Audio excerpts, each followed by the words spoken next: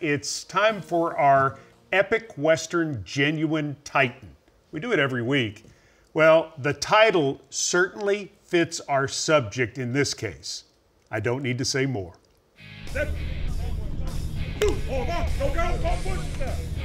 If you feel like you know Titans defensive line coach Tracy Rocker, it's because he's been part of your football world for nearly 4 decades.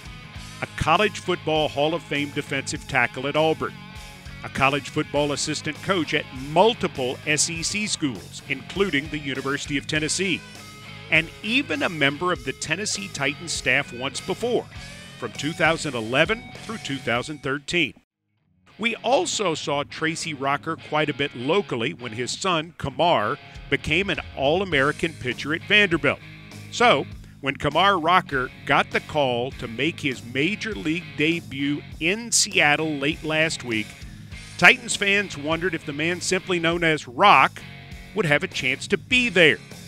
Now, Tracy Rocker had resigned himself to the fact that he could not make it to Seattle because the Titans would have a practice on Friday morning. He could get to Seattle on a commercial flight on Thursday, but he wouldn't be able to make it back in time for Friday's practice. And knowing Rock, it's not surprising that he asked no one for the time off. But General Manager Rand Carthon and head coach Brian Callahan wanted Tracy Rocker and his wife Lou to be there. They asked Amy Adams Strunk for the special use of a team plane to make the cross-country flight, and she readily agreed. The Texas Rangers had a car waiting to take them to T-Mobile Park, and the couple shared a parent's experience of a lifetime. Tracy Rocker was back in time for practice on Friday, yes, but that is not the big finish to this story. It is time to rock out in Seattle. And that is a fastball, strike 3 called. And Raleigh strikes out looking, and there's the first strikeout in the career of Kumar Rocker.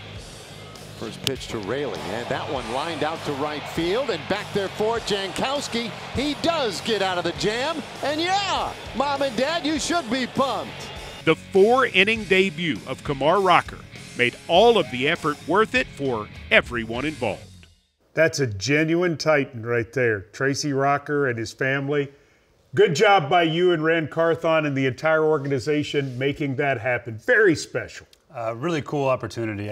We had talked about it as we found out that Tracy wasn't going to be able to go, and to be able to provide that for him, a huge thanks to Amy for helping us organize that to get him there, because there's only one first major league debut, and to not be there to me would be almost you can't let that happen. You have to find a way to make that work, and really happy that Tracy got to go experience that with his son.